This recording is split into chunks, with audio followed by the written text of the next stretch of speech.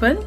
This is a question from our FB viewer Neha Chaturvedi about the first video in this series, the one on why people cheat.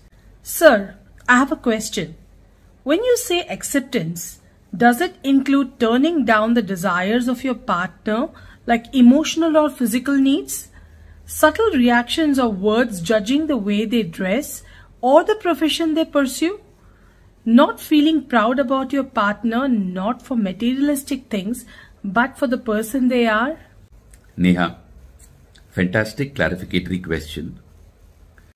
All of these could turn out to be lack of acceptance, but it's not the act itself.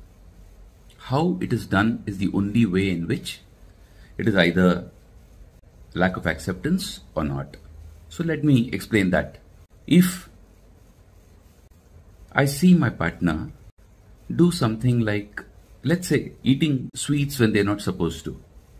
If I look at it with a spirit of indulgence, where I understand that they're not supposed to do it for their health reasons, because of their health conditions, but I also understand why they are tempted, because they have a sweet tooth and they've tended to eat sweets all along. And if I still admonish them, saying, don't you understand that you should not be doing this because it's going to have a direct impact on your health? The concern is what is predominating here. So I accept them the way they are, and the reason I'm admonishing them is because there is a concern about what the implication is, both for their quality of life as well as for their ability to contribute positively to the relationship, the whole family, etc. On the other hand, if it becomes derision, I know you just do not have the capability to have even this little bit of self-discipline. I have no idea why the hell I had to, get betrothed to you, and I have to now be part of your life. And if what is coming from inside is complete non-acceptance, complete non-readiness to see their point of view, then that is lack of acceptance. And obviously, if there is lack of acceptance, the human being is obviously going to look out for the space where the acceptance is available. And this can happen with every one of the things that you've talked about, except the last one, of course, which is where you've said, is it about pride or not being proud of your partner? Yes, if you are not accepting of the fact that your partner is your partner. Pride is, one step further. Just not being accepting of your partner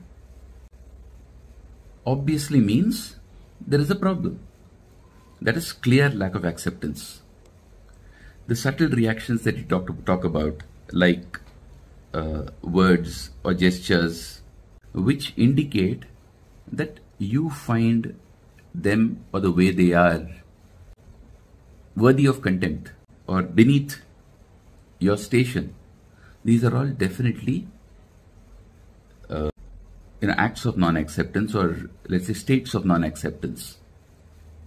But interestingly, it is possible for you to disapprove of a particular dress your partner is wearing, saying, don't you realize that this is a place where all your relatives are going to come?